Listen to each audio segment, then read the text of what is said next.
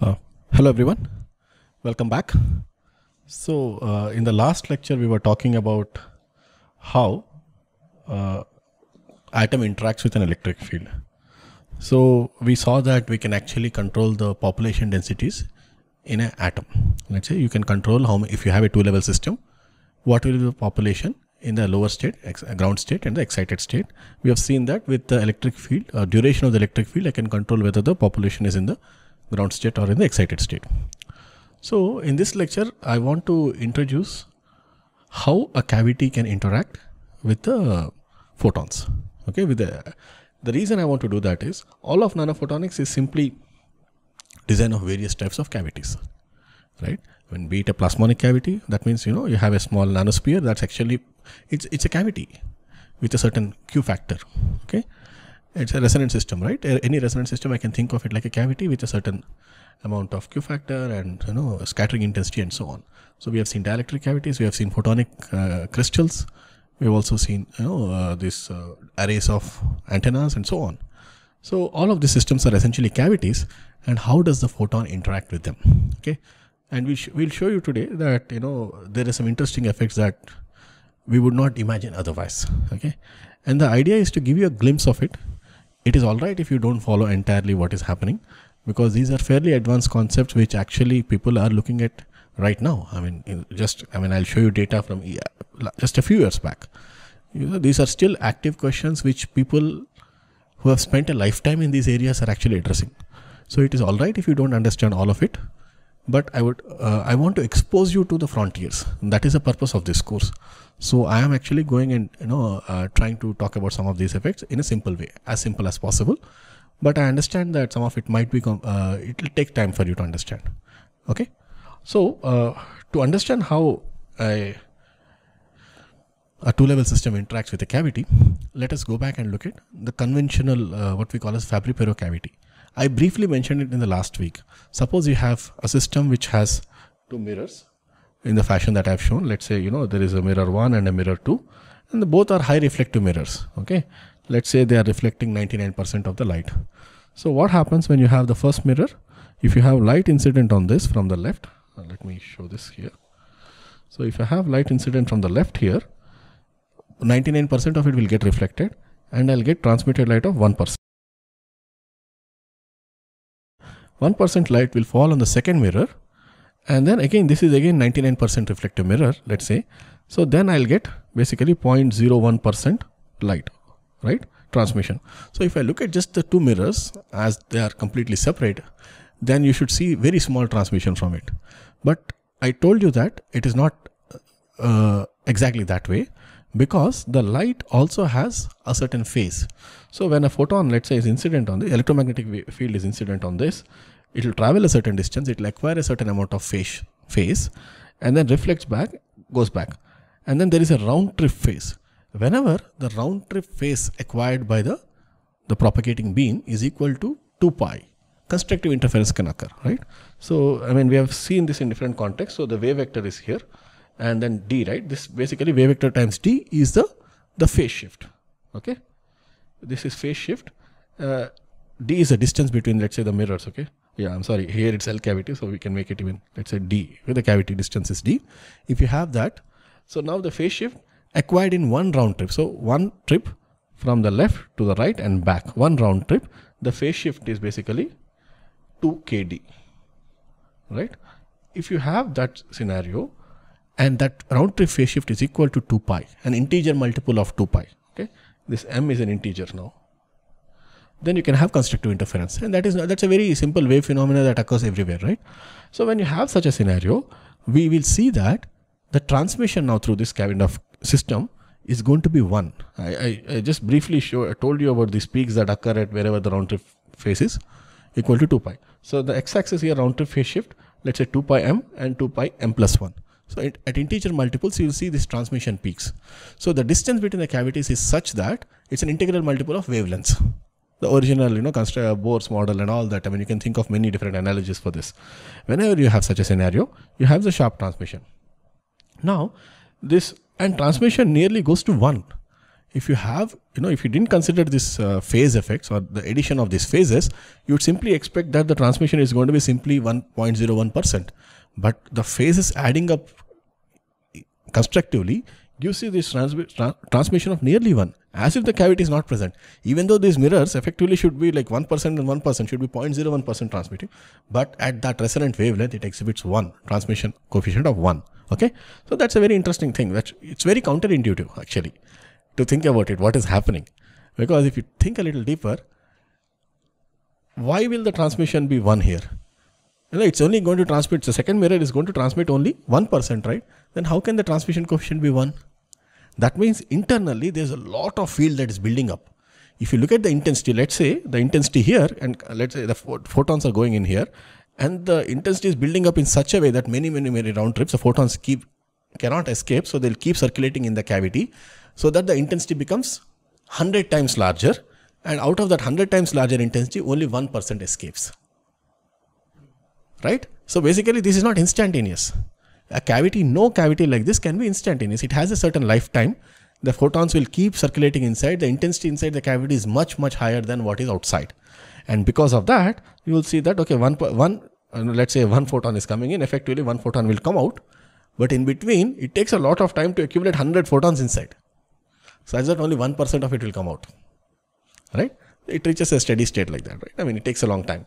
Now, at some point, you will have an equilibrium between the loss and the gain and so on that. Okay. So now what happens is so the question was, why can't the transmission be higher than 1? So the transmission at most can be 1, because at some point, if you want more than 1 transmission, that means you have to have gain medium inside. And that is what we do in a laser. In a laser, we take a cavity like this and we'll put a block of gain in between. When we do that, the gain medium will amplify. Each time the photon passes through that, it will amplify the number of photons, and the number of photons keeps increasing and increasing. You can get transmission, actually, without anything, you can get transmission. That is a lasing, right? One stray photon somewhere or vacuum fluctuations can give you 1 photon, and it just keeps building up at the constructive interference, and you get a large emission intensity. That is a laser oscillator.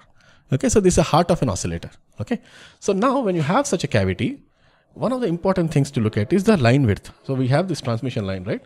And then the line width, I'll call it as delta omega. And we know for any resonant phenomena, the width is essentially proportional to the loss. Okay, so I'll call this as the decay rate kappa, the photon decay rate. How fast is the photons escaping from the cavity? If you have a large decay rate, then you have very broad resonance. When you have a small decay rate, you have narrow resonance, right? So in effect, this is, I mean, I can also relate it just as an additional thing. I told you that the lifetime of the photons in the cavity is large. The photons will stay in the cavity for a long time. So it's inversely proportional. If the photons are staying in the cavity for a very long time, I should not T cavity, or I call it T cavity. Okay. So basically the photons are staying for a long time. So line width is very sharp. So it's a high Q cavity. So the photons stay in a cavity for a long time. Okay. So now my delta omega is a decay rate of the cavity, right? This is I can say cavity decay rate. How the photons are escaping from the cavity. Now my Q factor, which is a very standard metric we use, is simply omega by delta omega. Okay. So as the reflectivity of the mirrors increases, the photons stay for a long time. So the delta omega will be small and overall Q factor will be large. Okay. And that's what you are seeing here. As the reflectivity, in this case, this is plotted for various, reflectivities of 0.7, 0.8, 0.9. As reflectivity increases, okay, the lifetime essentially, basically the photons stay for a long time, right? And then the delta omega reduces. Delta omega reduces, implying Q factor increases. You're getting sharper peaks. Okay, it turns out that it's very critical to have high Q factors, and we will see that in a moment. Okay, in the cavities, there are a lot of interesting things can happen when you have high Q factors. Okay, so I just went a little bit more details about how the cavity is designed. In last week, I think I mentioned this in passing. All right, so I mean, you can find more details in this textbook here down. All right, so now, okay, we have a very good cavity. The central problem we want to talk about today is how does the cavity interact with the atom. Okay, so now let's look schematically. I'm showing you a cavity consisting of these concave mirrors, and then in between that is placed an atom, let's say a two-level system. Okay, this is basically my two-level system. If you place such a thing in the cavity, what happens? Okay, so in the case of a system coupled, atom coupled to a cavity, there are two regimes that are important. Okay, before I introduce them, so this K, right, kappa is basically my cavity decay rate. How fast are the photons escaping from the cavity? And my gamma here is basically non-resonant decay. So basically you have photons just non-radiatively decaying or simply escaping from the cavity from the perpendicular direction and so on. Okay, non-radiative decay rate. And then I'll also introduce one more parameter which I'll call as G0. Okay, this is basically the atom cavity coupling constant. Okay, coupling parameter or coupling constant. So whenever you have a scenario of, let's say, atom coupled to a cavity system, atom cavity system, you can have two regimes that are possible. Okay, two particular regimes, wherein the first one I'll call as G0 much smaller than, let's say, kappa or gamma. Okay, that means the coupling between the cavity and the atom is small compared to the decay rate from the cavity. So what happens? In this we call it as a weak coupling regime. Okay, when the coupling is smaller than the decay rate and the photon decay rate or the non-resonant decay rate, we'll call it weak coupling. What happens in this case? Simply, the atom will release a photon. Let's say when it de-excites, atom de-excites from high level to lower level, it releases a photon, and that photon simply gets lost. I mean, it just goes out of the cavity because the decay rate is quite high, and so atom releases a photon. In this case, atom releases a photon, and this is lost from the cavity. Okay, this is a weak coupling regime. Okay, now the other regime that interesting things happen is what is called as strong coupling regime, wherein the coupling parameter is stronger than kappa or gamma.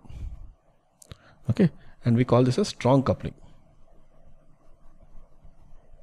Okay, what happens when you have strong coupling between the atom and the cavity? Well, let's consider a scenario where, let's say, atom releases a photon. Releases a photon. What do you think will happen? Well, this photon now cannot, the coupling parameter is much stronger than the decay rate, so it will not decay from the cavity. It's still within the cavity. Say maybe it bounces back and then comes back and interacts with the atom again. Okay, so once the atom releases a photon moves around in the cavity, right? Interacts with the cavity, and comes back, or it basically re-interacts, re-excites an atom, you can say. Okay, and re-excites the atom. Okay, before irreversibly being lost. So there is a strong interaction between the cavity and there is an exchange of photon, I would say. Atom releases a photon to the cavity again gives it back to the atom. So there is this exchange that happens between the atom and the cavity. Okay, this is a strong coupling regime.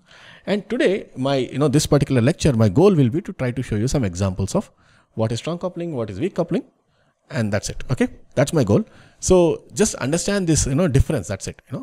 And I'll show you one result, I think, which is counterintuitive. You would not expect. I'll just show you what happens in the strong coupling, and then with that I'll close the lecture today. Okay, this particular lecture. So before I go into the strong coupling, I want to discuss a little bit about the weak coupling regime. Weak coupling, I said, it does not, a photon, let's say an atom emits a photon, right? Does the cavity play any role? Okay, the question is, does the cavity play any role in the weak coupling? The interaction is not strong, right? but it turns out that there is still some impact of the cavity, and the impact comes through basically the quality factor. Okay, because a cavity has a certain quality factor. The first slide we have seen, and we said that, let's say the Q of the cavity was omega by delta omega, and we also said delta omega is essentially the line width is related to the decay rate, right? Cavity decay rate. So I can also write it as omega by kappa. Okay, so that tells me that if I have a system where my Q factor is large, my decay rate is going to be small, and it can actually give you some interesting features. Okay. The other thing I have to introduce, I'm not really going to justify how this is, and I'm going to give you an expression. It's not necessary for you to remember the expression at this point, but just note that the G0, right, the coupling parameter, so far we have not described what it is. The decay rate we know, 1 over Q. I mean, basically from the Q factor we can find out what is the decay rate. Omega by Q will give you the decay rate. Okay, the non-radiative decay is anyway known for the material. Okay, the G0 we have not introduced so far. So what I'll tell you is the G0 is going to be mu 1 to so dipole moment square omega divided by 2 epsilon naught h cross V0 square root. I'm not really telling you how this is coming about. Okay, it will become clearer in, I think, next couple of weeks when we talk about the quantum optics part. Just for now, just understand that as I reduce the cavity volume, my coupling rate increases. Okay, so now, I mean, if you go back and look at it, my let's say the strong coupling, right? For strong coupling,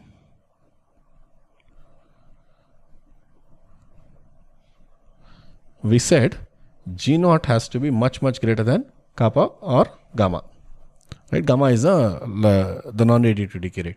When will this happen? Well, there are two scenarios wherein it can happen. Okay, one is Q factor is large. When the Q factor is large, my decay rate, photon decay rate, kappa is going to be small. So whatever my cavity, strong coupling, the G0 parameter is a coupling parameter, that's going to be larger than the kappa. And the second scenario is when volume of the cavity is small. Volume of the cavity is small. What happens when volume of the cavity is small? Well, I showed you that the volume is appearing in the denominator, so G will be, the coupling parameter is going to be strong. Okay, so these are the scenarios where you can have strong coupling. Okay, the other regime is the weak coupling regime. Let's say I have, in a weak coupling scenario, I have G0 to be smaller than gamma or kappa, right? So this is a weak coupling.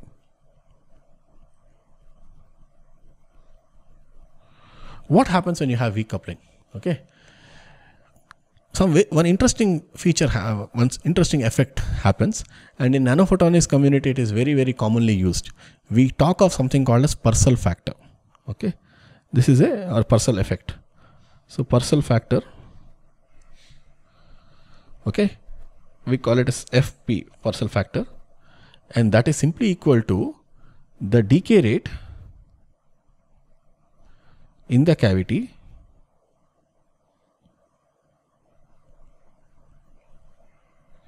divided by the decay rate in free space. Okay, so now what happens is you have a certain emitter, let's say any quantum dot or something, any dye molecule or whatever, you leave it in vacuum, it emits photons and decays. That's the decay rate in the vacuum. But the moment you put it in a cavity, it behaves differently. Okay, and the difference is captured by this Purcell factor. Okay, and I mean, there is some amount of theory associated with that. We can ignore it right now. Okay, I'll just show you the implication of it. That's it. That should be sufficient for this introductory course. Okay, so now this Purcell factor, I can show that it is basically equal to 3Q, the Q factor, lambda by n whole cube divided by 4 pi square and V0. Okay, so basically whenever I have a very small volume of my cavity, I have a strong Purcell factor, or you have basically strong volume here, strong volume or high Q cavity. Cavities give large Purcell factor.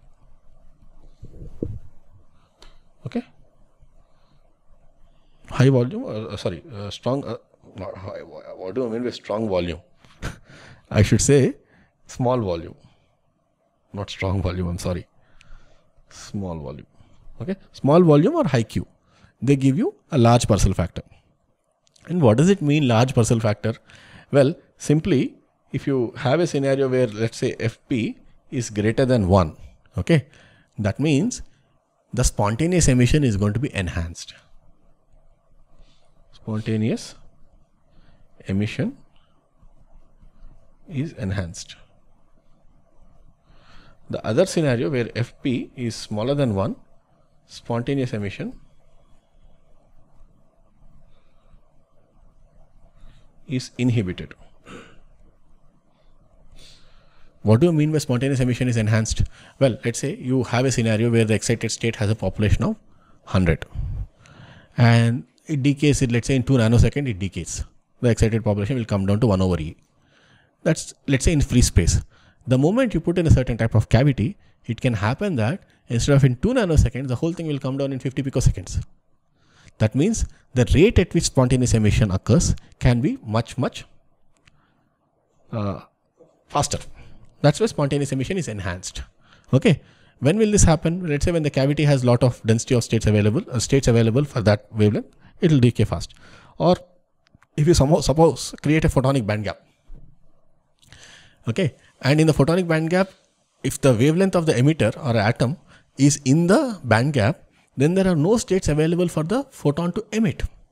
Okay. Provided the non-radiative rate is large or small, non-radiative rate is small, you will see that the spontaneous emission will be inhibited. Instead of 2 nanoseconds of spontaneous emission lifetime, you will have 5 nanoseconds maybe. So that is inhibition of spontaneous emission. Okay. I think it's much more rarer to see this. It's much harder to see this, but it should happen. Okay. Provided your non-radiative decay is small, rate is small. All right. So now you have this scenario of cavity influencing. It still seems to be just some ratio. Okay, it's faster or slower. You might say, why should I care?